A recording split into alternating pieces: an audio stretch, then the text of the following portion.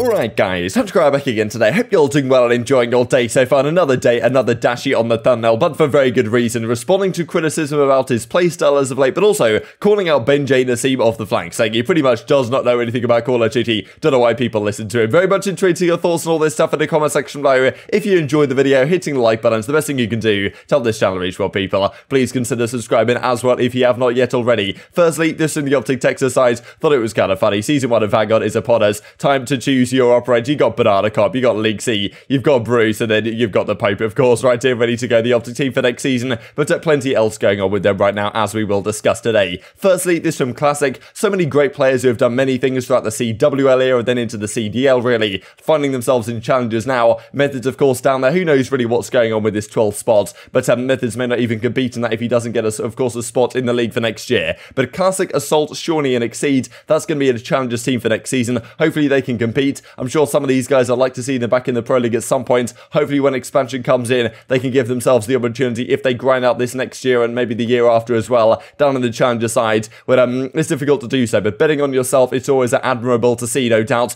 This also from Arcitys. Shotzi first round, the game is getting me prepared. Thought this is hilarious. I don't understand exactly how this happens, but the dogs in this game are ridiculous. I mean, look at this. Arcitys calls in the dogs, and it just flies across between the buildings on Dubiat. So look at this thing, it's flying. It goes across from this one straight to this one. I don't know who coded this stuff, but the dogs do some crazy things in this game. But yeah, Arcitys was certainly getting prepared for Shotzi, and Shotzi thought this was kind of funny. And I don't know what happens in the game with the dogs. They're honestly just insane. I've never seen this type of stuff before in a Call of Duty game with dogs, and they've been in Call of Duty for many a year. This also from LA Thieves thought was kind of interesting, right? Because the game fuel cards we talked about yesterday have come out, and as you can see, only 2 of them are on the starting team currently, which does make sense given you've got Octane and you've got Envoy over there now that weren't on the team last year when I imagine these were getting signed and ready to go. But you do have Rated and Tommy, so I thought, you know, Envoys were players. There's something I need to know. Cammy's already making moves, right? He's working his magic early on here in the season before that, well, before everything even kicks off. But Rated certainly wants to return to professional play, and Tommy maybe does as well. I'm not really sure. It is going to be interesting, though, exactly what happens to a guy like Rated, because, of course, he's still signed to 100 Thieves as a Warzone creator, and if he wants to compete in challenges, does that mean that LA Thieves are kind of going to do some sort of academy team, or what's going on there, whether it's completely separate? I don't really know. I guess they would have first rights if they wanted to sign him as like a substitute or something, so it could be kind of interesting to keep your eyes on going forwards. This also from the Crimsix I thought was kind of funny. OpTic Texas, OpTic Warzone Media Day, so the boys getting ready to go. You know, of course, Zlane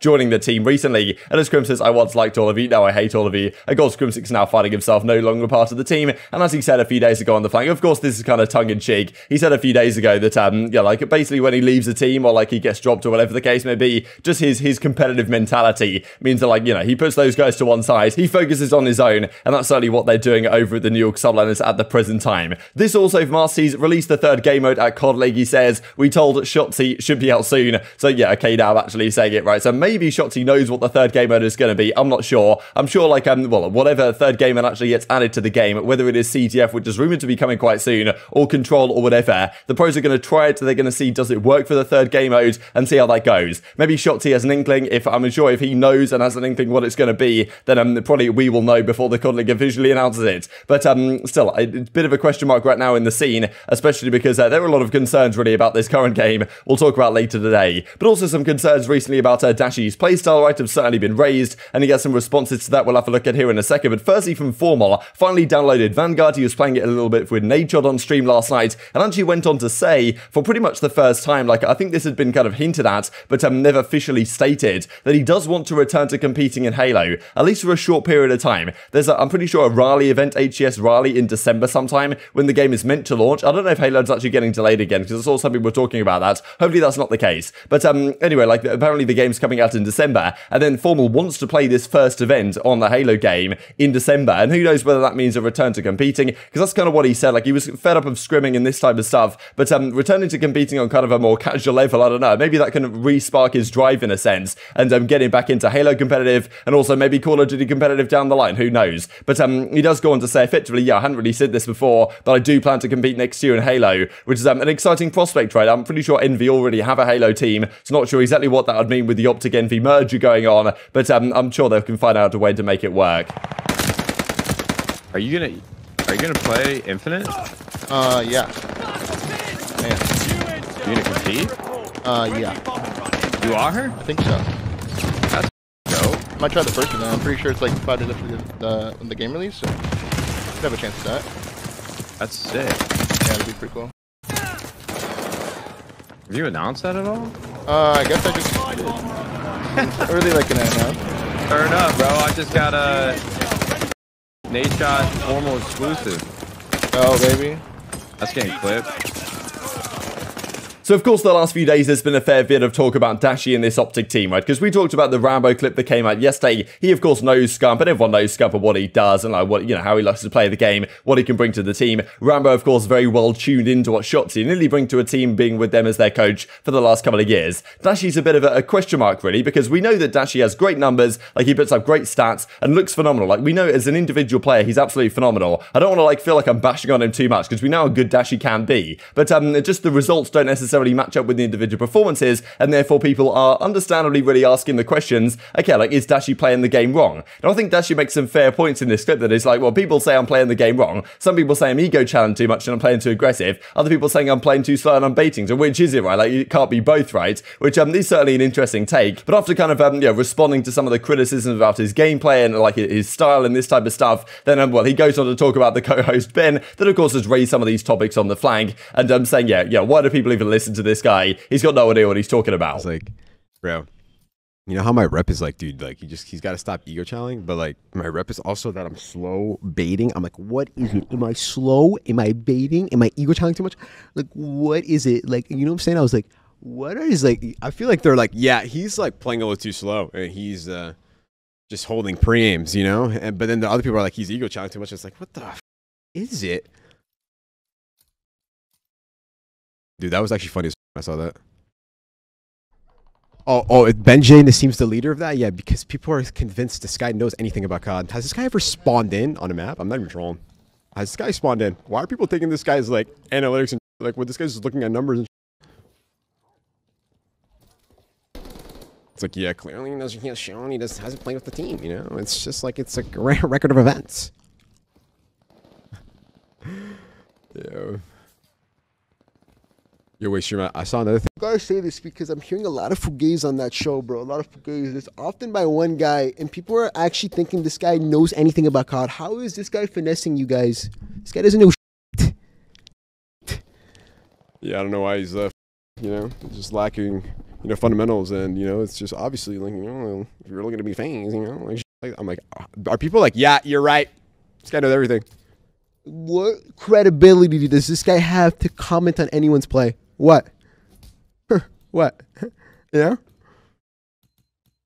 So Ben has a good time about it on the timeline, some good entertainment on Twitch tonight, and he was certainly catching some daggers on the timeline, right? And, you know, Ben, he was former analyst for the FaZe team, and, you know, I think he makes a very interesting take. So at the end of the day, the flank without Ben would be nowhere near as good as it is. He provides a great contrast to Zuma's kind of, like, crazy energy, and just, like, he's a perfect, well, complement in a way. Like, the opposites between the two of them really make the show work very well indeed. And he's not afraid to, like, make a pretty hot take and stand by an opinion, which is great for the show. At the same time, like, you know, has he competed at a very high pro level? No. And it's the same for people like myself, right? Like, obviously we can make comments and stuff like this. We're never going to know the game as well as the pro players do, but it doesn't necessarily mean that the things that Ben says and the things that maybe I say at times and other people that haven't played the game at a professional level can't make sense, right? Like, sometimes the pros say stuff, you're like, you know, what do you even mean by that? Just because you're a pro doesn't necessarily mean you're going to be right all the time. But clearly Dashy isn't particularly happy about these things that Ben is saying, because obviously as a relatively respected member of the scene, if Ben makes a take or something, people listen to it. Okay, I think maybe that makes a bit of sense. And they were, you know, Ben's on every single show. Not all the pros are on every single show. So there's not always too much opportunity for pros to respond to this type of stuff. It's certainly an interesting conversation to be had. But you know, just a little bit of drama on the timeline. You can't go wrong with that, to be honest, in the Call of Duty scene. You love to see it. This also I thought was kind of funny from Zuma, and I see it on me right here. This also in reply from Zed. I might have to chuck this on the thumbnail just because it's kind of funny. Like, you know, Ben versus Dashy, the boxing match, you know, the undercard, I suppose, to Crimsix versus Myth, or maybe this is the main event, trying Crimsix versus Myth is the undercard. I don't know exactly what happens there. But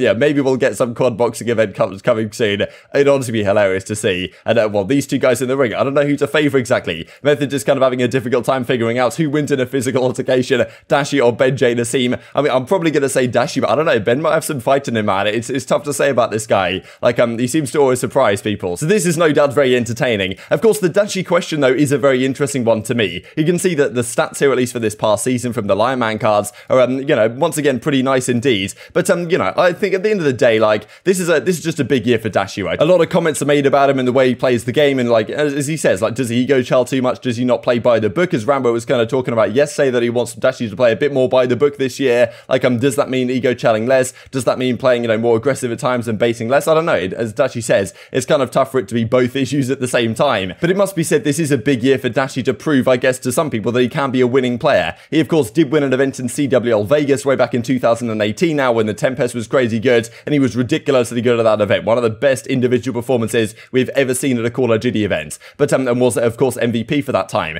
But since then, despite having some decent teams, and last year, of course, you'd say it was a pretty good team as well, like, the results obviously haven't been there, and this year probably is the best team he's had in a very long time. Scump, Shotzi, and Illy, like, the team is nasty on paper with Dashy alongside it. If this team doesn't win, like, questions are seriously going to be raised, right, about, you know, especially, I think the question mark is around Dashy for this coming season on kind of the work ethic side, and also on the playstyle side, as we've been talking about the last couple of days. So I think, you know, Dashy certainly makes some fair points, and he's an incredibly talented player, but he's certainly going to have to shut some people up and prove people wrong this season. I think we'd all like to see it if that happens. So I'm very much intrigued to your thoughts on all this stuff in the comment section below. Hope you guys enjoyed the video. If you did enjoy it, hitting the like button tells the YouTube gods this is a good video, and looks like you should see it as well, and upgrade the competitive Call of Duty community. Thank you watching as always, take care, and I will see you next time.